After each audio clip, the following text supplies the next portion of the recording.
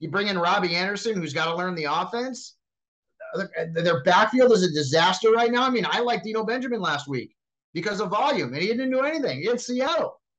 So the Cardinals offense went from one that like looked like it could be very fantasy friendly with Kyler and Connor coming off an 18 touchdown season and bringing in Hollywood, and then you have Nuke back. To suddenly you're like, how many of these guys can I actually start? The only dude that you can start with any confidence right now is Zach Ertz.